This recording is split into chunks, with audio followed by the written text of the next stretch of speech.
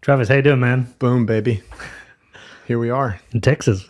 Yeah, nice to have you here. Hey, I phoned Parker Lewis when I got here, and he said, you're free again.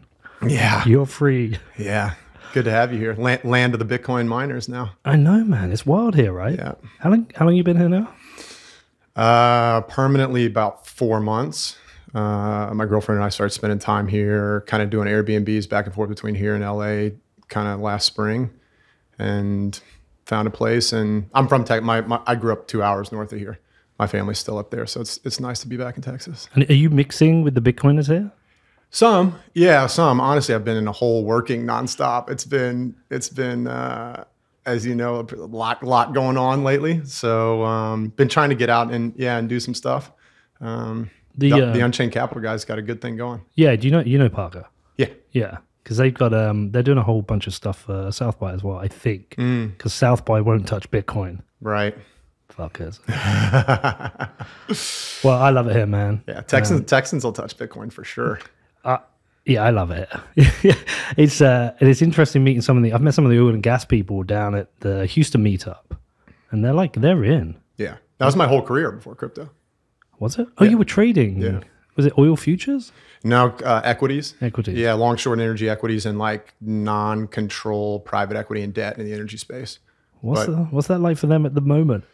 Yeah, I hadn't kept up with the guys nearly as much. I mean, it was brutal for years, and then now it's obviously been going the other way, and I hadn't kept up with them too much. But all right, man. Well, listen, look, I always like getting you on the show. You know that. A couple of years ago, there was two people we would get on who would tell us a similar thing. It was you and Caitlin Long. Mm-hmm. You would both be talking about like what's happening in the markets. It can't carry on forever. There's too much debt. Like this quantitative easing can't go on forever. And we were getting to the point where we were like, oh, we need to talk about this. And because some of the people were saying, well, COVID was the pin that was going to break the bubble, but like it didn't really. But like what's happening now, this last kind of week, 2 weeks, this might actually be the pin that pricks the bubble. Maybe. That type of stuff is always hard to call, hard to predict. And then even I think when you're in the moment, it's kind of hard to know. I think certainly some of the occurrences that have happened over the last month have woken people up to the need for censorship resistant money for sure. And just decentralization in general. I just feel like there's been a lot of billboards over the last month about why decentralization matters. Yeah, and it's a lot of that ties back to Bitcoin. You know, I think some of the deplatforming stuff is kind of less relevant to Bitcoin, but still firmly in the category of why decentralization matters, and how slippery of a slope that can be, and free speech. What does free speech mean in a social media world, right? I think you've been seeing a lot of that stuff, like with the Rogan stuff, and even going back to, you know, Donald Trump is not on Twitter. The president of the president of Russia has a Twitter account. Yep. And that's like just an interesting thing that we got going on right now. Yeah. And that points to another interesting thing, because the work we've been doing over the last couple of months has been super interesting. Towards the end of COVID, it all got a little bit samey, a little bit boring. And but what's been going on now, like some of the conversations we've been having are really super interesting. It doesn't matter who you speak to. You could speak to an ANCAP. You can speak to somebody who's like a Bitcoiner, but maybe they are, they're not a libertarian. Maybe they're a Republican. Even we've had some people on the show kind of like lefties as well. And what we found is like, it doesn't matter where you are on this political spectrum, political, apolitical. There are like certain truths that everyone is seeing at the same time. Yeah. There are certain things where everyone's kind of like pointing in the same direction. And actually, even outside of that. So we did this interview with Mark Moss talking about cycles, talking about all the various cycles, economic cycles, political cycles. And then I was listening to the new Ray Dalio book. Mm-hmm. And again, it's talking about the similar things. There's like these truths that keep coming forward that a lot of people are attaching to. And I think it all points back to what you're saying here, this kind of like this need now, this absolute need for decentralization. Yeah. And in a world where technology, humans' reliance on technology is sort of unequivocally going to increase, and that trend looks inexorable. In that world, you got to start looking more closely at the entities that wield the power via technology. And it's just whether you're on the left, whether you're on the right, whether you're a Bitcoin fan, whether you're not, you can, I think, pretty objectively look at the state of big tech currently and say, is the centralization of technology causing societal problems? Yes or no? If humanity is going to rely more on technology in the future than they are today, what is the likelihood that those problems could potentially be exacerbated from the levels that they are currently? And that's a setup that I think people with all sort of leanings or whatever can just look at that and go, yeah, that looks like a potential issue. And do you think that centralization of power within technology companies is an issue just in isolation, or is an issue alongside this kind of like creeping authoritarianism within Western liberal democracies? An example, great example. I mean, you mentioned it in your email, which we read this week. Anyone listening, by the way, sign up to the Ikigai email. We'll let you pitch that at the end because it's a great email. But a great example being what happened in Canada. Yeah, a lot of people made donations via GoFundMe. Yeah. A lot of people did those in good faith, believing that money would get to these truckers. GoFundMe were fine with it until the government came into them and said, hey, we're not having this. And they kind of prevented it. Right. And then we went to a point where people were making Bitcoin donations. And then even the guy collecting the Bitcoin donations, he got a visit from the police, and the private keys were owned for part of that Bitcoin as well. So is it in isolation? Is it together? Is it both? Oh, man. Yeah, I'm not sure how I think about it. I think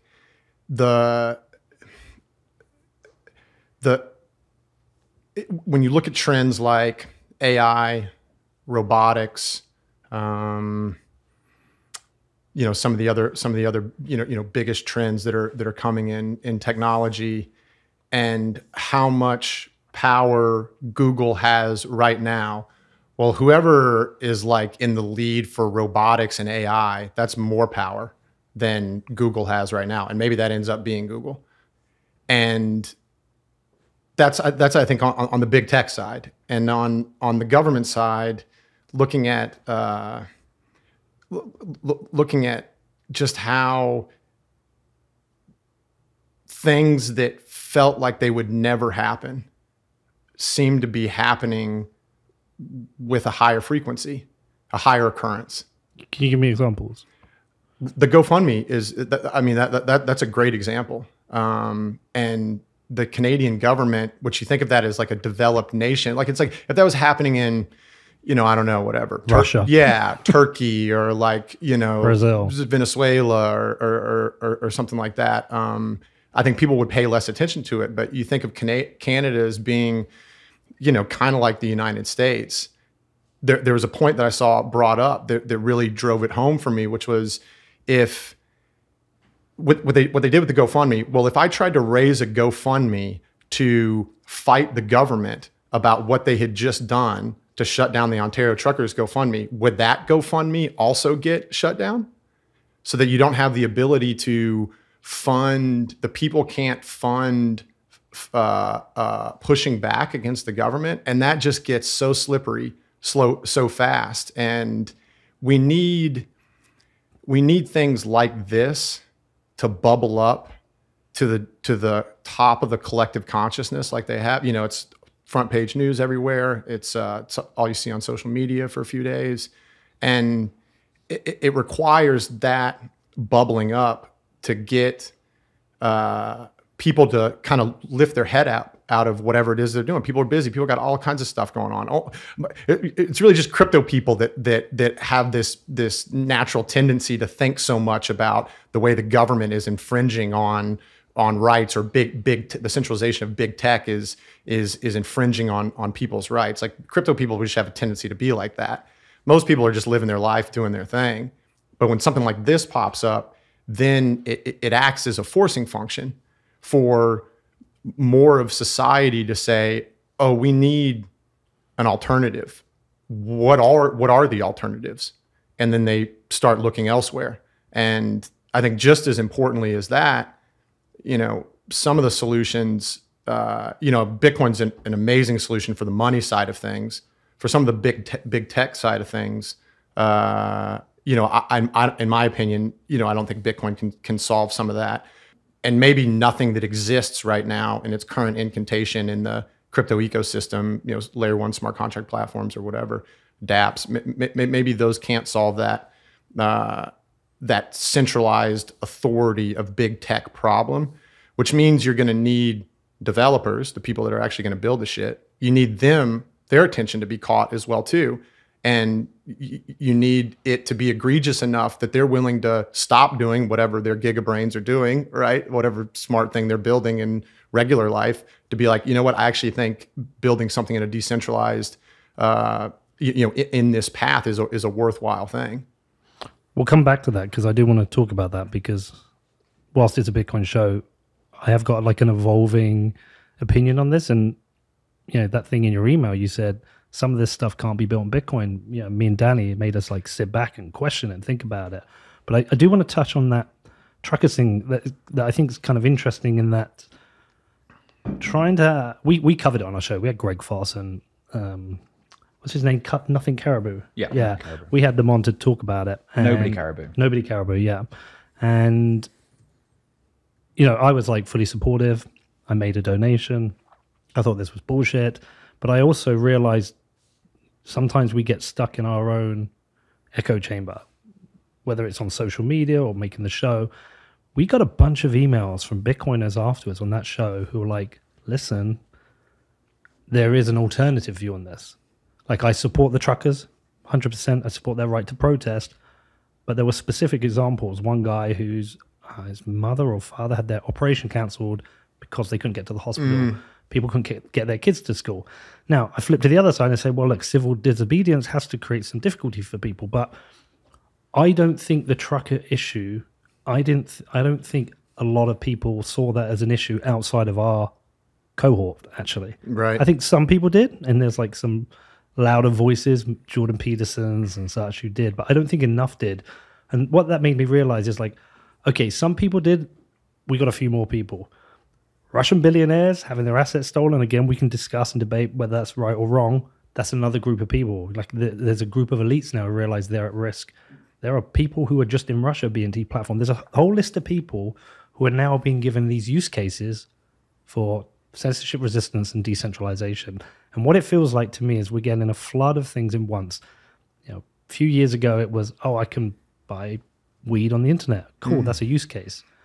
WikiLeaks can't get payment rails. That's a use case. But you'd get like one every year or two. Right. We're getting all of them in one go right now. Yeah. Yeah, it's I had not thought deeply about, I guess, like the negative aspects of civil disobedience. What you just said makes sense. I think universally getting support to affected Ukrainians, like that's kind of universally positive. And you had the crypto ecosystem that raised like $50 million in a week. Unreal. And got it into people's hands. And that definitely made it to the global stage as well too. And it's like I said, you need those things to act as a forcing function for, power tends to corrupt, and absolute power corrupts absolutely. And people aren't going to pay attention to that unless it's right there in their face, I think. And I thought the same thing about like the GameStop, Robinhood, Wall Street bets, change the rules kind of thing to keep Robinhood, Wall Street bets people from, like everything that happened with Citadel Securities, that whole thing back in whatever, January, February of last year. And that was one of these things that bubbled up to the top of the collective consciousness, because it was like the little guy was winning at the big guy's game, and then the big guy like changed the rules right when the big guy was getting beat the worst, in order to not have the little guy win anymore. Remind people listening what happened, just because there'll be some new people who won't know the full story. Yeah. There was a huge short squeeze on GameStop stock, and Robinhood changed. The stock was skyrocketing higher day after day after day, and Robinhood like changed the collateral requirements, the margin requirements, and basically shut down the ability to buy any more GameStop, and said that it was under this guise of like margin requirement type of stuff. But it so obviously looked like big Wall Street hedge funds that were getting run over by the little guy in Wall Street bets collectively, and then changed the rules so they'd stop getting run over. Protecting the big guy against the little guy. Yeah. This is why the Russian thing's interesting, with what's happening with the oligarchs, essentially having being subject to asset freezes right now. I saw about that $600 million or $800 million, fuck knows how much it was, but the super yacht that's just been, the German authorities have just taken. People can debate whether that's right or wrong, whether that's, because he's an oligarch and the relationship with Putin, whether that's, like a mafia boss, whether you're like a necessary asset freeze in like this war game at the moment. But outside of that is historically all we've seen is the little guy getting squeezed in all these situations, the little guy getting fucked, whether it's the truckers or the GameStop people. It's always the little guy, but now we're seeing some big guys get fucked. Right. And I think that's raising this idea that anybody, if you literally said it in your email, your ethnic group or I can't remember your exact words, but someone may come after you. Everyone's at threat, and I think everyone needs to realize everyone's at threat. Yeah. Your social class, or your ethnic group, and that's what I mean. Like it's just a slippery slope like that, and I think I don't know. I guess I try and use a compass of something like an inalienable right, like just a sort of like God. If you believe in a God-given right. If you or just natural law, or however you want to frame it. But it is free speech an inalienable right? And what does that mean in the context of social media platforms that are owned by corporations? Is uncensorable money an inalienable right? The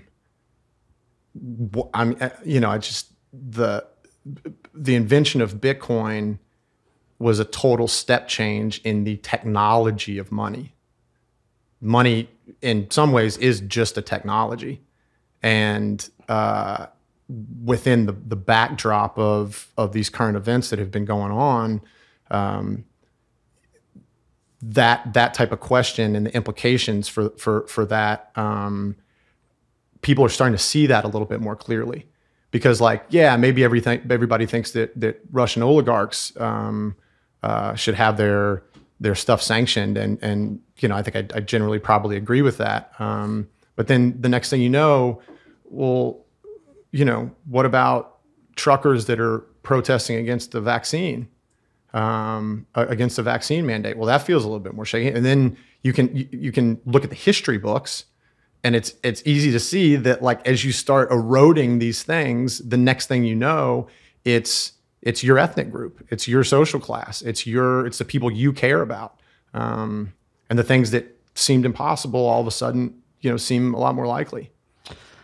That makes me think of something else as well. I've brought it up previously, whereby I think you're a few years younger than me, but similar age, in that we've kind of lived through this really steady, kind of stable period of 3-4 decades, whereby it feels like the big events of history, the big wars, the big changes in society, is kind of like we've missed it all. It's all in the history books, but we're now going through this period of time now whereby history is being rewritten.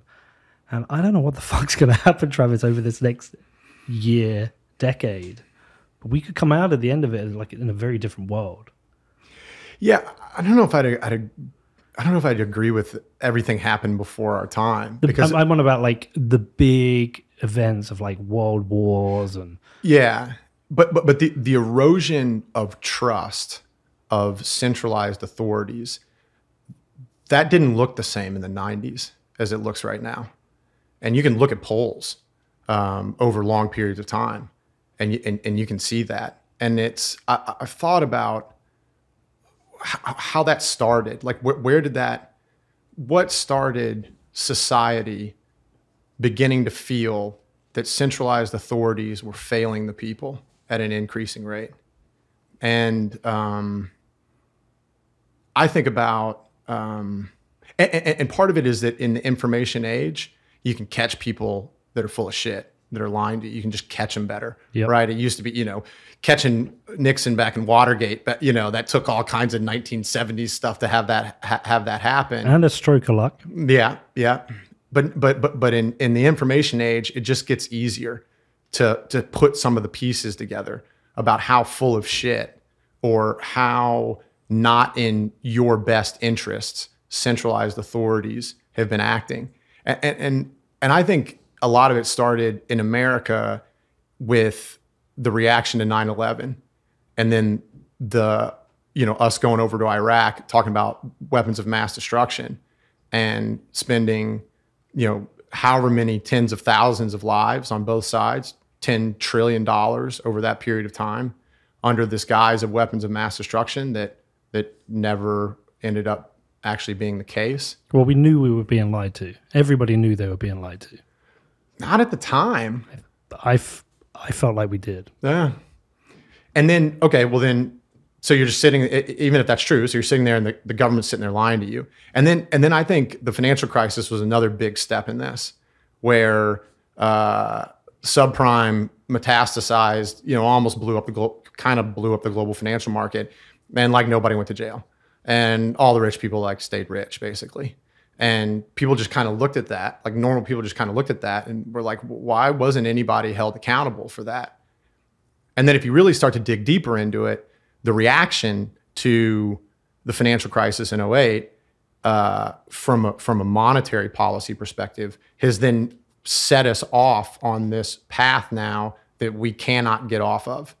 And when the next crisis came around in COVID, the monetary policy response was, so massive in this direction of loose monetary policy that you're just going further and further of just driving this train straight off the cliff, and we're just going to kind of see what happens, basically. And I think, and maybe it's just me being neck deep in crypto stuff all day for years now, but and that just makes me biased. But I think more and more people are waking up to just that general tendency for centralized power to be failing people at multiple levels, whether it's at the government, whether it's at Wall Street, whether it's big tech, and decentralization, distributed ledger technology, is the technological platform to go drive societal change for the good. And I think it's like a multi-decade trend. And in some ways I get, I don't know if happy is the right word, but I know that we need these things to happen more and more to wake people up more and more to the need for an alternative. You have to have these forcing functions. Otherwise, people are just kind of too placated by their day-to-day. And I see it more here. This I don't know what it's like for Danny because he lives in Australia, but I see it more here than I see it in the UK. I see it in the UK, but it's like a 10x here in the US. Like every problem that we have in the UK is 10x worse. And I don't know if it's the problem's 10x worse or the left-right divide is making it look 10x worse. Yeah. But it always feels 10x worse here. How bad is the divisiveness in the UK relative to the US? It's different.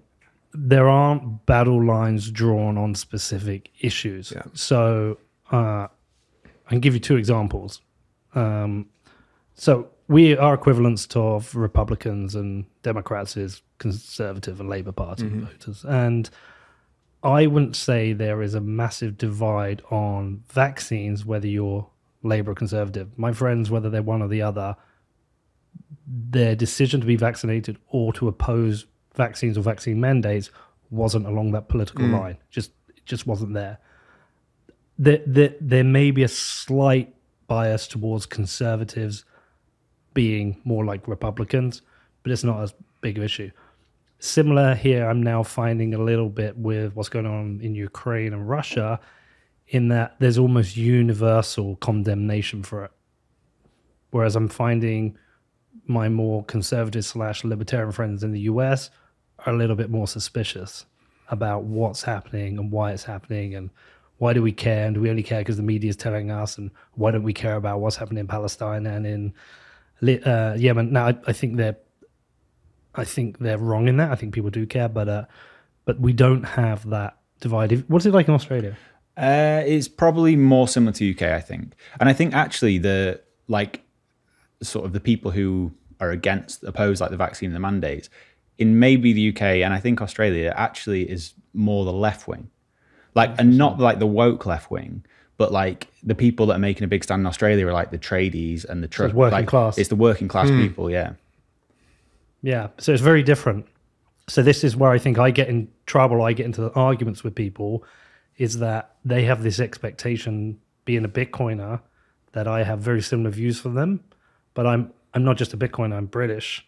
And so I'm very influenced culturally by how we are in the UK. I think the problems are exactly the same, but like I say, it just feels worse here. It almost feels like you're leading the race for the fracturing of everything that's happening. We have a crap prime minister. Well, on the spectrum of political leaders, actually, he's not the worst. He opened up the UK for COVID before everyone else. Again, we don't need to get into the debate of what's right or wrong. He did champion that. Yes, he shouldn't have been having his cheese and wine parties. Everybody I know was having their own private cheese and wine parties anyway. But we don't. He's of a reasonable age to be a leader of a country. He's not 80 years old. Yeah. We don't have people like Nancy Pelosi. We don't have all these things where we keep hearing about politicians benefiting from their investments in the stock market, being able to be privy to certain information. I feel like the US is just fracturing ahead of us. We're on a similar trajectory. We're just behind. And I think that's because we have this. One of the reasons I think is that we don't have two-party politics. We have 4 or 5 parties, of which we have 2 main parties, but we have that kind of release valve. If you can't pick one side, there's like 1 or 2 other parties you can vote for. Yeah. So I think that's one of the other differences we have. The two-party system in America, I don't know, it just feels like it's never been more fragile than it is right now. I just don't think it works. And in a digital age, in an information age, where you can be defined, you can pick whatever group you want to be a part of. That's a global group, right? And you can be much closer to.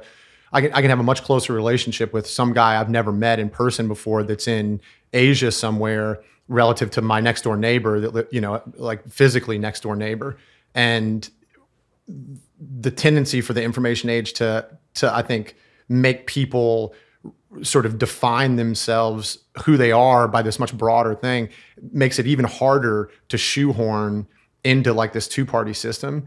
And young people, I think, just feel that like a lot more acutely than older people. And it seems like so many more young people just recognize that like both sides are full of shit. Mm-hmm. Both sides are full of shit, equally full of shit in different ways.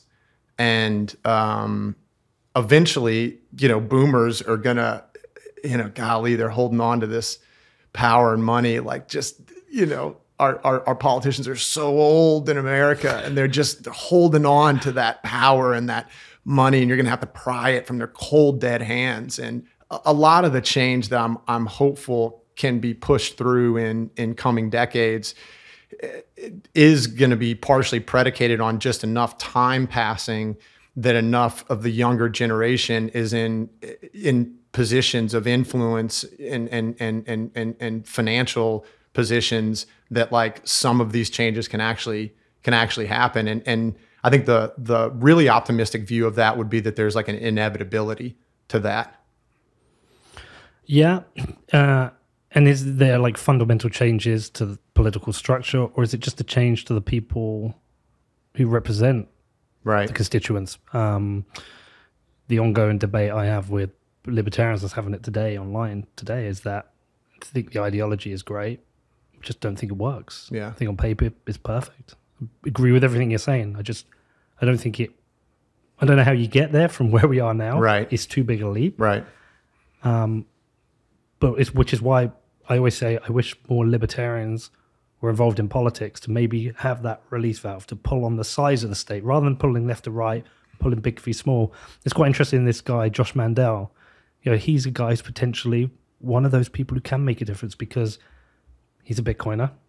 He believes in small government, and that kind of person could, if you had enough of those type of people, they could make things more interesting. Because I still don't know how you decentralize politics.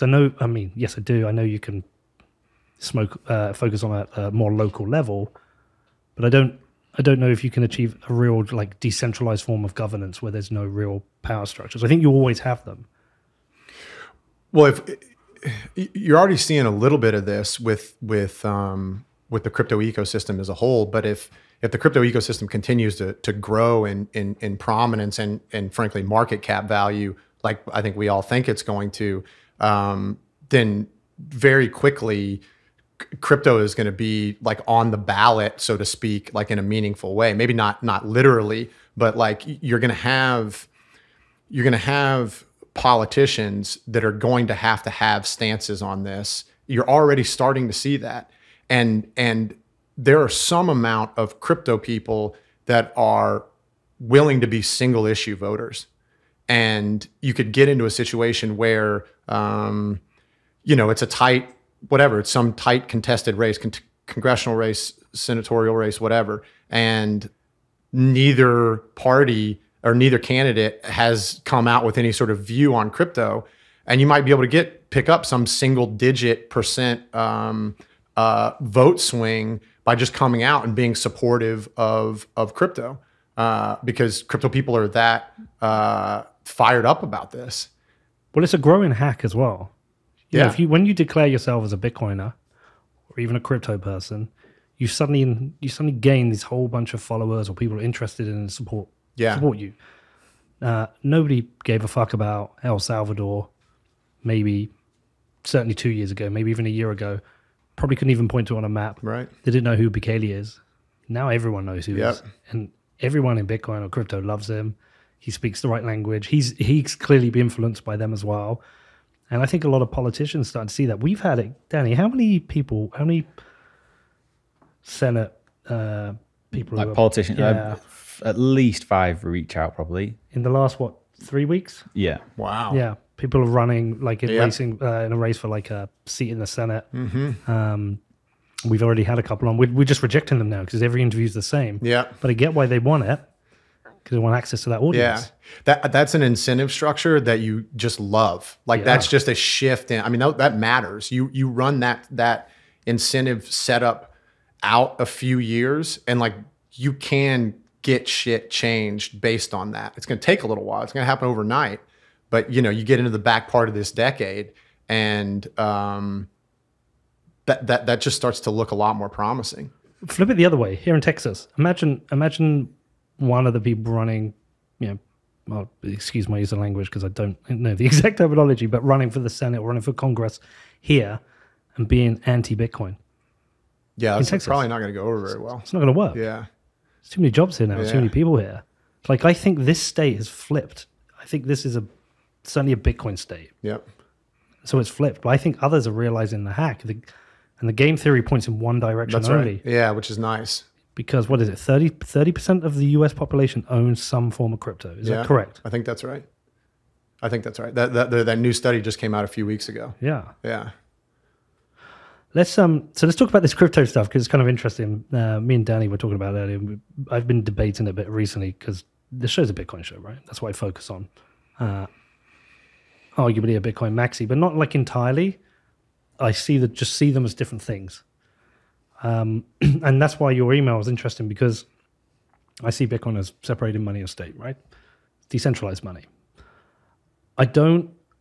I see crypto slightly differently. And this kind of position I'm evolving to is that aside from the platform stability, questions which we can be a separate debate, or the future of these platforms, like you rightly said, the technology might not have even been invented yet. But this idea of companies that are operate like decentralized platforms that have a more decentralized power structure, more decentralized ownership, that is something actually I can totally get behind. I don't know if it's workable. I don't know how it's built. I don't know what platforms. But that idea that perhaps you can build a Twitter where the power is decentralized so you can't censor people. Yeah. I like that idea. Yeah. And the ownership, again, is decentralized, or the benefits of that are decentralized. That's something I can get behind. It's where these people argue. It's like, oh, we've got a better Bitcoin because it's faster. It's lower transactions. That's the shit I can't be bothered with. Yeah.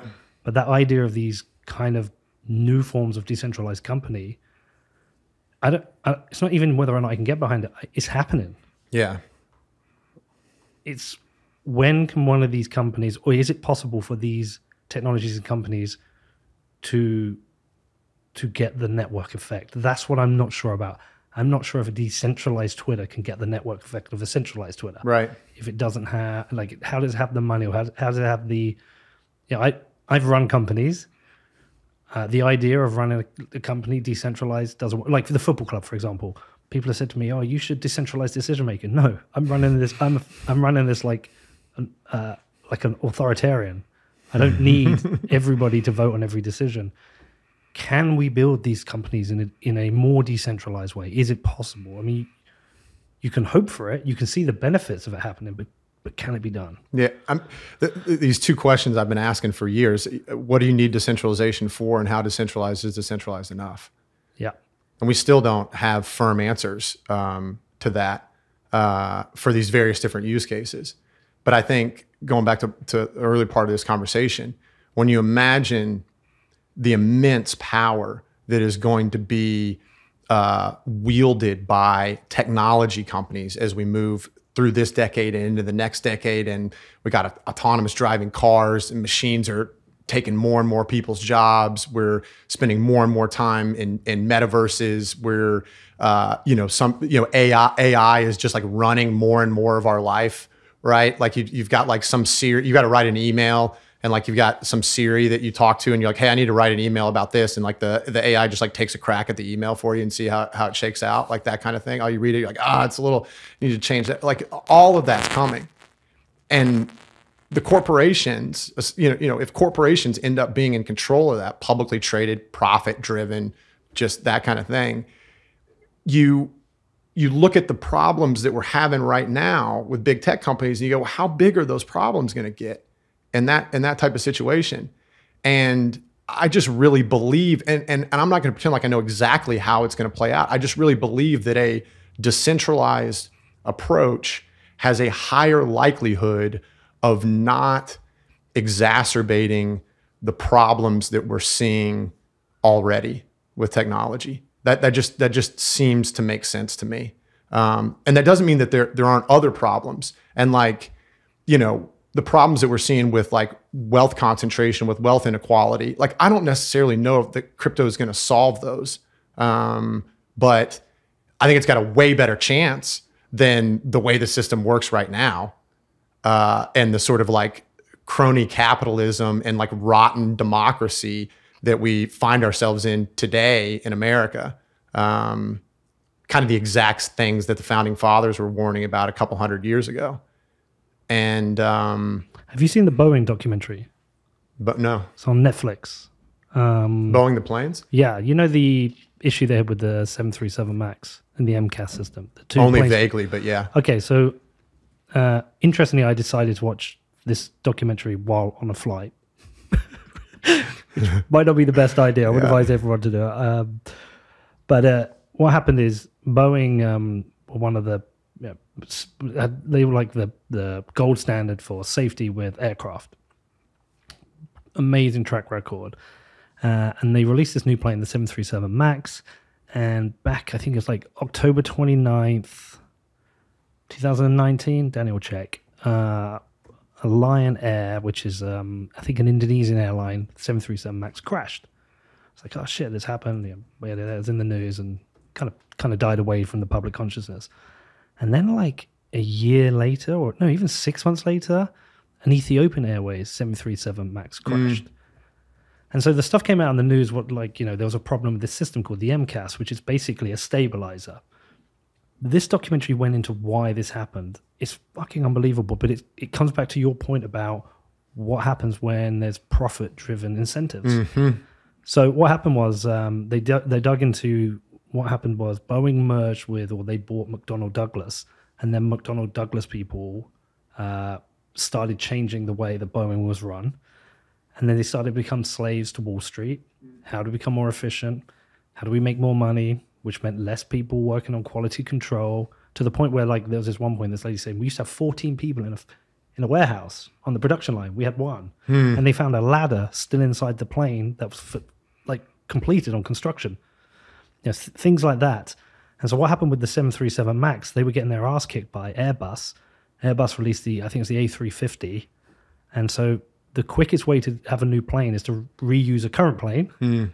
So they just cut all these corners. They use a current plane, bigger engines are more efficient, but because they can redesign the mainframe, they had to lift them higher. Because of the way they designed it, the plane might stall because it would go too steep. So they had this automated new MCAS system which would level it. But what they didn't want to do was train any pilots. They didn't, because if you had to train pilots, there was a bit of cost, so they didn't. So these pilots were flying with new technology they didn't know they had, and this led to these two crashes. Yeah, that was the unintended consequences of it. Profit-driven incentives and Wall Street leads to cutting corners, leads to bad outcomes. Yeah, where can decentralization as a technology alleviate incentive structures that are not in the best interest of the people? That just as a fundamental question. And I think it's you can sit there and think about Bitcoin and you can go, open source software code is it's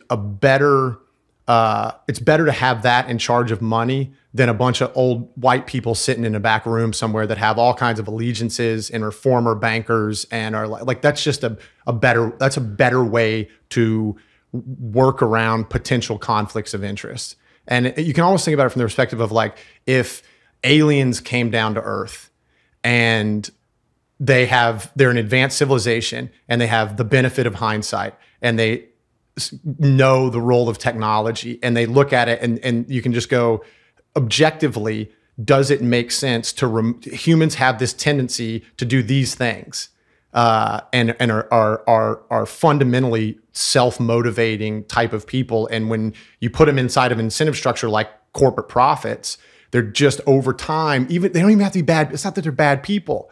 You get into this incentive structure and people just kind of end up doing what they're incentivized to do. It can be lots of little bad decisions. Yeah. And yeah, that's right. Just like how everything works. And I think about the echo chambers that social media create through how the algorithms work. And Facebook was just trying to get people to be on Facebook more, and so they could have more advertising dollars. And the next thing you know, the algorithm is built in a way that is causing divisiveness that has, this country, as torn apart as it's been in a lot of cases in decades. I mean, I think about the Black Lives Matter protests and the riots in Los Angeles when I was there. And I was sitting there and helicopters flying all over the place and people getting shot, not far from where I lived, and there's just a lot of divisiveness. And social media echo chambers were a meaningful driver of that in the context of corporate profit-driven motivations. And it's one of the reasons why I think DAOs, we're just scratching the surface on what that's going to do.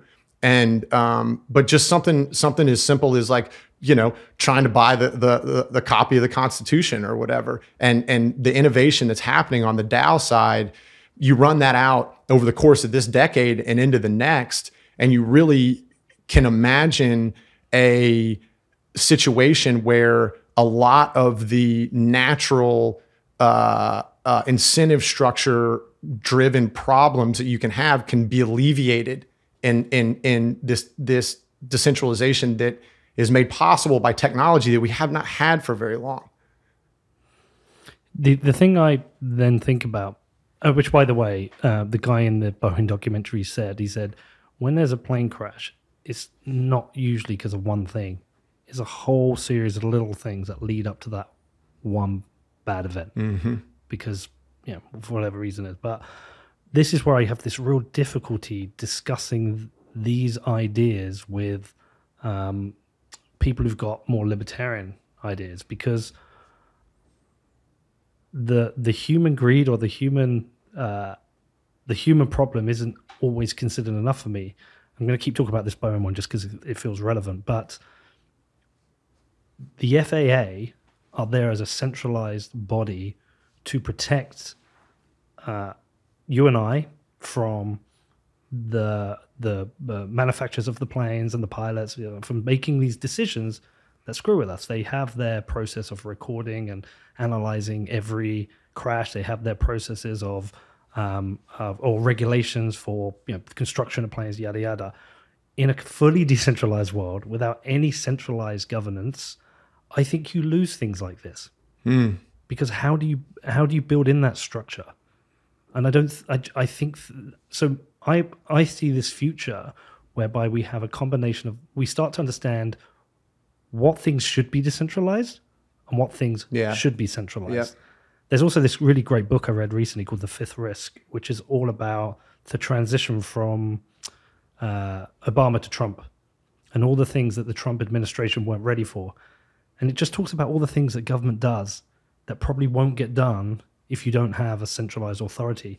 So like, that's the area I'm most interested in. When people talk about liberty, it's like, well, but let's talk about what we lose and the risks of those side of things. I think about this a lot. Yeah. I'm not an anti-regulation guy. I think you just have to be clear-eyed about how tainted that process can get, and how the people that are in charge of the regulating, those are humans with networks of people and allegiances and jobs they had before that, and maybe jobs they want after that. And you got to be clear-eyed about that. Big questions, man. Okay, listen, going back, just because you spend a lot of your day looking at the charts and in the charts, going back to where we are at the moment, and thinking specifically about a country's been cancelled. Yeah. And by the way, a lot of it I disagree with. I saw yesterday some film festivals pulled the Russian films from it, which I think is wrong. And I think there's a dog show that's banned Russian dogs now. So I think the cultural banning's gone a bit too far. I'm on the fence on the sanctions to oligarchs. I know if I say I support it, there are people listening going to say, well, you're supporting people coming after your money. I think these people are essentially a mafia, so I think it's slightly different, but there are people who are really going to suffer at the hands of this cancelling, especially in Russia. Yeah. We see Jerome Powell come out, was it yesterday, and said, or 2 days ago, and said there may be more than one reserve currency. We have the US dollar as a reserve currency.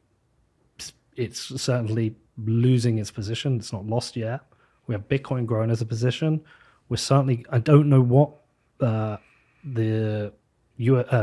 and China are going to trade in, but it's not going to be dollars. Right. Because they can't. We had Iran come out today, say they're going to be taking their oil debts in the euro. Like, we've got this radically changing world. How much are you thinking about this?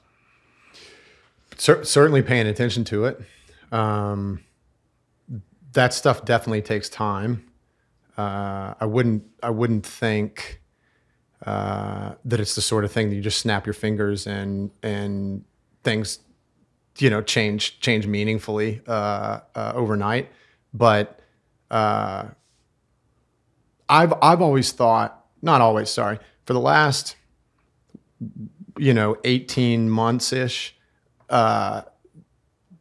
the investment case for Bitcoin as pristine collateral has been how I've generally been framing it and thinking about it.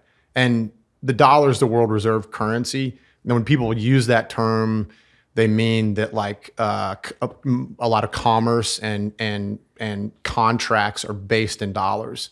You know, if Brazil is selling bananas to France, they price the contract in dollars. But the global financial system is a debt-based financial system, certainly, and treasuries are the collateral foundation of the global financial system. And their current market cap is, you know, the aggregate value of all the treasuries in the world right now is probably 25 trillion or something like that. And the number's definitely heading higher. And you look at and the interest rates on treasuries set the interest rate for every other thing on the planet. When you look at the sort of outlook for treasuries as a financial instrument over this decade and the next, that looks challenged.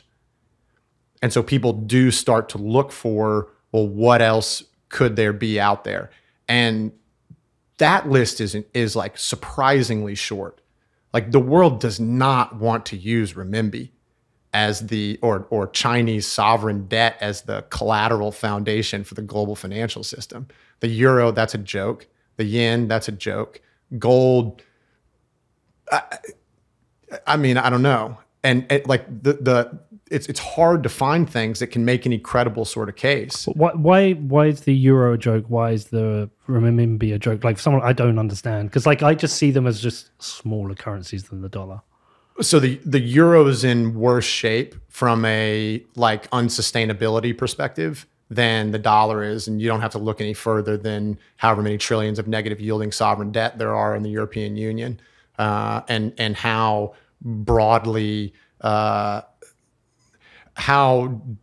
wide of a dispersion there is in the European Union of different countries that contribute different things.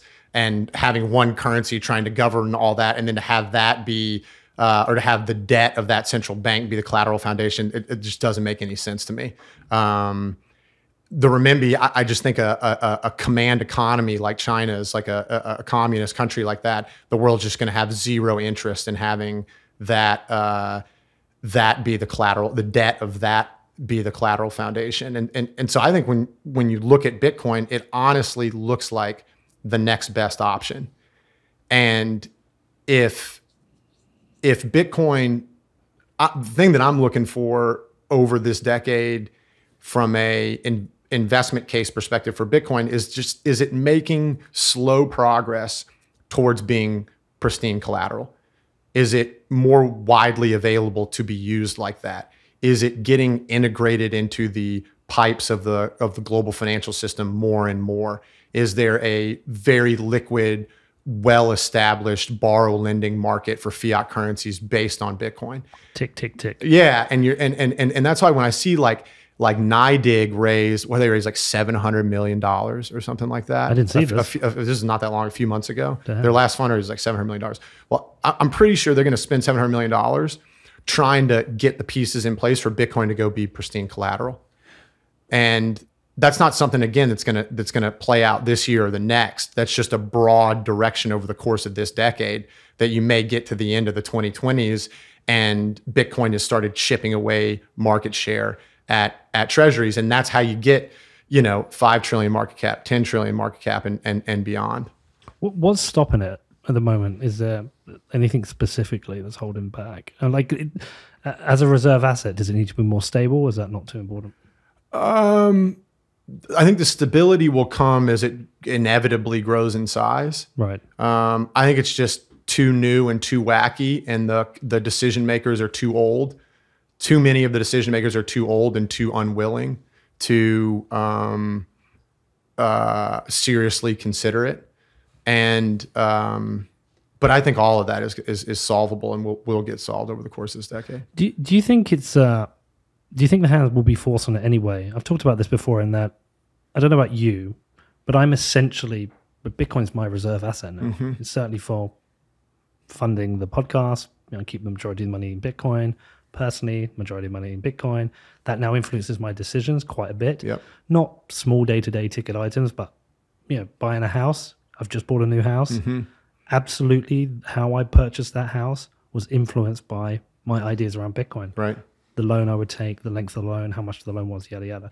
So I'm essentially there, and nobody can stop me. Nobody makes me or takes that decision away from me. It's the same for Michael Saylor and MicroStrategy. It may be the same for you. It may be the same for Danny. It's certainly the same for Bukele in El Salvador. This growing list of people who can do it without somebody centrally having to make that decision, like in design, being decentralized, it's becoming this global reserve asset by the decentralized decision making of people who choose to make that decision. Yeah. Rather than, is that how it happens? You're like, eventually you're forced to because everybody else is. I don't know. I don't know, to be honest with you. I mean, I think that it is an idea that is captivating enough to catch people's attention, and Bitcoin has put itself into a position where it is increasingly, I think, beating society over the head with its value proposition. And back to the first part of this conversation, it's why you need actions like what we've seen recently to act as that forcing function. And then the next thing you know, somebody's asking me about, hey, some normie's asking me about, hey, what's this whole Bitcoin thing? And the idea just spreads like that. So 4.5 years ago when you were, or 5 years ago, when you were trading long shorts, we've had this conversation a few times. You're like, you saw this Bitcoin thing as this once in a generation opportunity. You must feel pretty vindicated for that decision. Yeah, I was worried about, I've thought, I don't know, I'm not even sure where this came from. I thought I had like distrust of institutions like at a very early age, so that by the time I was 18 years old, I thought both political parties were full of shit. And I just was generally distrustful of institutions. And I was not somebody over the first 10 years of my career. I did not spend a lot of time thinking deeply about the future broadly. Like I think about, I'm going to get married, I'm going to have kids, where I want to live, what I want my career to be, like that sort of thing. But like, say for example, the role of technological evolution as it relates to society. Like that was just not something that I spent a lot of time thinking about. Now that I've been neck deep in crypto for years, you do spend a lot of time thinking about that, because if you own Bitcoin, yeah, it's a good 1 year bet, 3 year bet, 5 year bet. In some ways, it's also like a 20 year bet, right? It's a 50-year bet in a lot of ways. And so if you own a lot of something that's like a 20-year bet or a 50-year bet, you start thinking a lot about 20 years from now, 50 years from now, technology, these sorts of things. And it has been a ton of that kind of thought that has me thinking, like looking at the current state of the role of technology and how it interrelates with society, and how ripe it is for change. And it gives me a lot of hope that it really feels like younger people feel that more strongly than older people, so that like Zoomers are going to feel that more acutely than millennials, and whatever past Zoomers are going to feel that even more. And I just think that when you look across the whole landscape of potential solutions, that decentralization as a meaningful part of it. Not everything's going to be decentralized. To your point about running your football club, that's not what I'm trying to say. But just having it as an integral part of the way that technology is going to be interrelated with humanity in the decades to come. I just think that looks like a really great way to approach it. All right, man. Well, listen, I've got one thing left to talk to you about. It's the metaverse. Talked about it a little bit. Dovetails into a lot of this, actually. Yeah.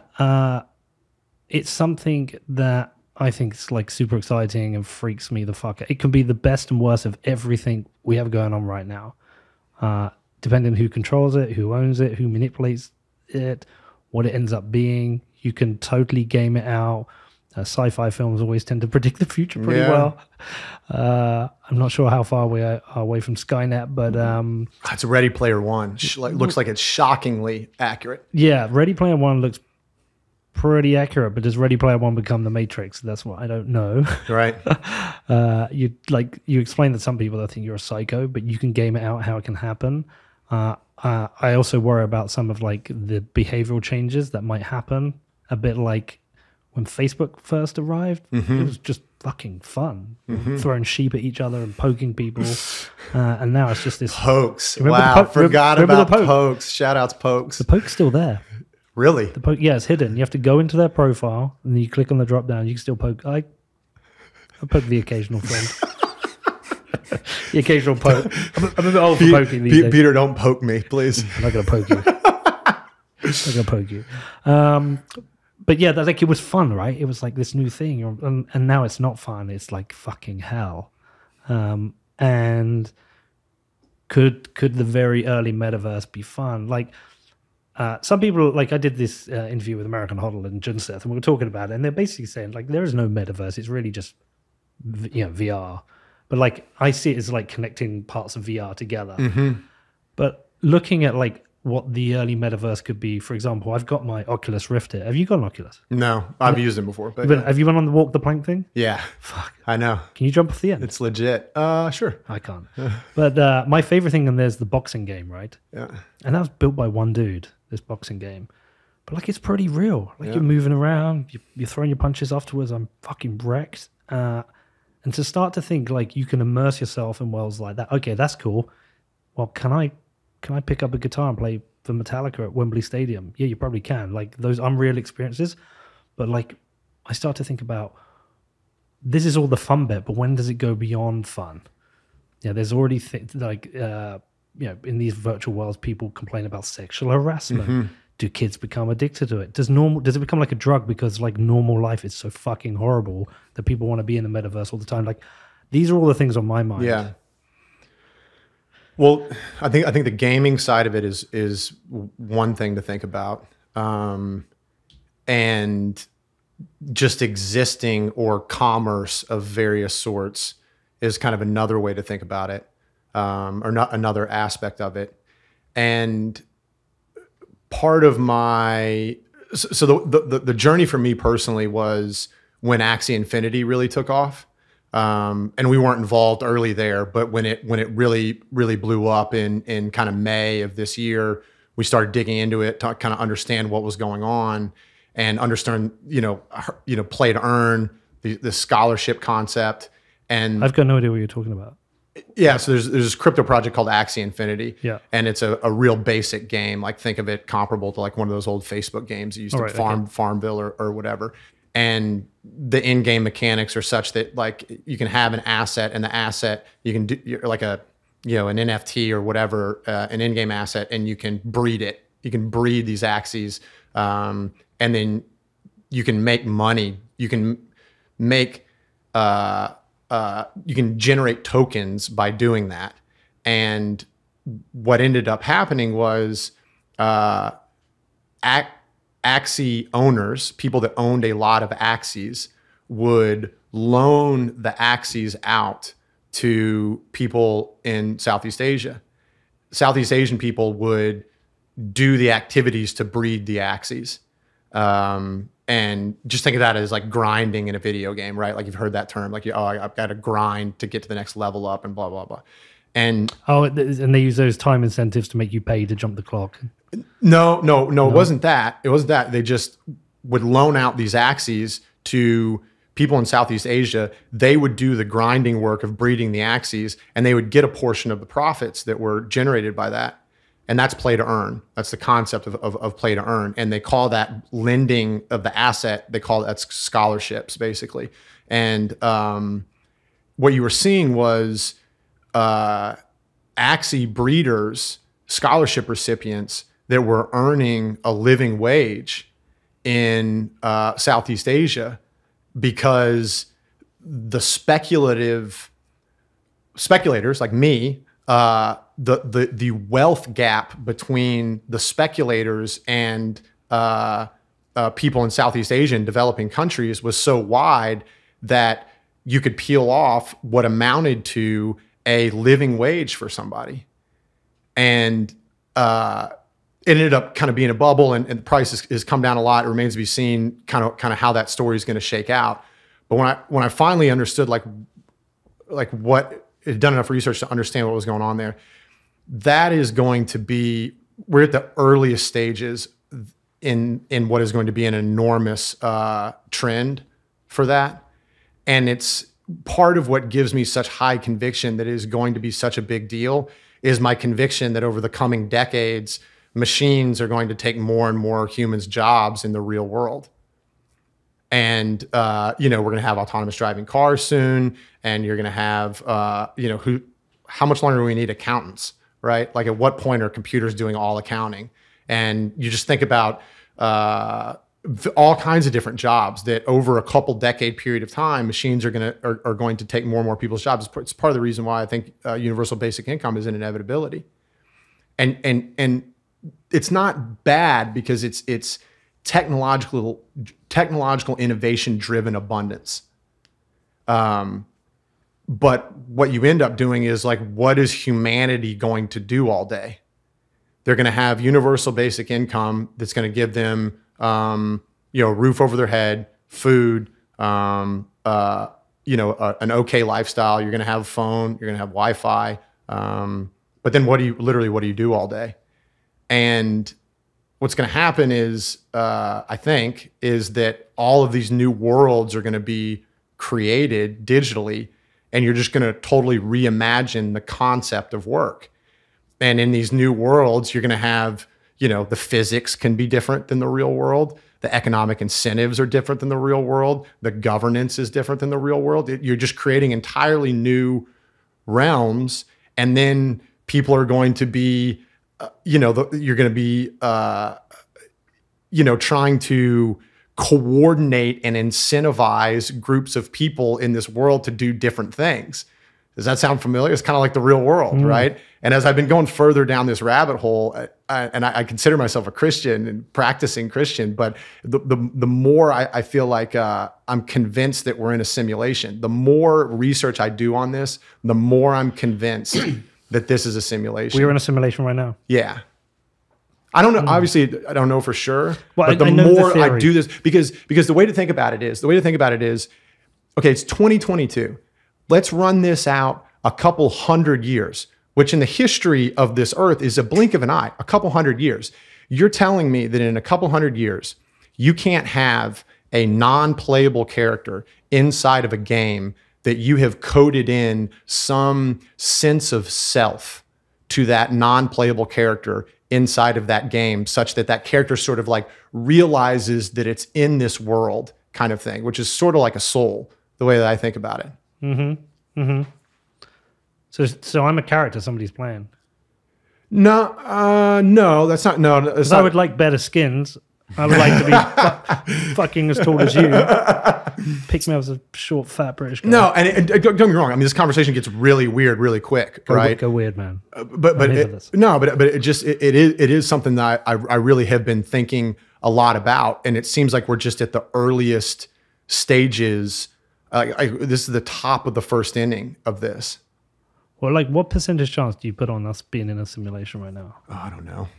Like, more than 50%? I mean, I feel like it's been creeping up to like closer to 50. Yeah. Like, I understand the theory. It's like we've gone from, God, when I was like 14, the first kind of real, like, people had mobile phones. Like, maybe one of your friends did. Mm-hmm. To now, like, everyone's got it, and it's like a supercomputer. Right. And you used to play SimCity on your old computers, and now they're like there's these worlds that my kids play games in that are like unbelievable, that spawn out of nowhere. Mm-hmm. And so, like you say, you go forward 200 years, as a version of Fortnite that you spawn like this infinite world that's already created. Yeah. Get all that. And the other thing too is, like, I've been listening, I like to do like quantum physics podcasts. Like, I listen to Lex Fridman, and then like I've like found some other podcasts like through Lex. I like listening to these guys talk. They got these world-class experts on that are talking about, basically where are we on what do we know about the universe. And the more I hear these guys talk, the more it sounds like a player in a video game trying to describe the video game around them. and that our understanding of physics is like the player inside the video game talking about the way the bits work, the way bits work inside of the video game. Like, seriously. There's a lot to think about there. Next podcast. How weird does it go? Like, what's the weirdest? I mean, I think it's just going to be fascinating. I mean, in our lifetimes, I think it's just going to be fascinating. And I think the digital world is going to continue to eat the analog world. And how dystopian or not that ends up being will be entirely a function of the individuals that are working towards one eventual outcome or the other, which is what makes doing this type of work, to me, so worth doing. I think we're very lucky as well to be. Well, sometimes I think we live through the best of times, but also sometimes I think, well, maybe it's not the best of times. Maybe the 70s would have been a lot better. Well, listen, we can. Music was a lot better. I'll give you that. Yeah, definitely a lot better. Music's been shit since about. I think about the 90s was the end of good music. Not too far. Yeah, we can get to the weird metaverse afterwards. You're gonna have to send me some podcasts I need to listen to. Oh, well. Tell me some ones to check out. I've talked about your email a few times in this, Travis. It's brilliant. Tell people where to go and subscribe to it. Yeah, it's ikigai.fund, ikigai.fund. You can sign up for it. It goes out the first of every month. And you can read all of the historical ones. I've been writing this thing for like 3.5 years now. 42 of them? Something like that. Yeah. Well, listen, man. Always like talking to you. Thanks for coming on. And we should try and get a beer in this next couple of weeks. Yeah, man. We'll do it soon. Thanks for having me. Cheers. Bye.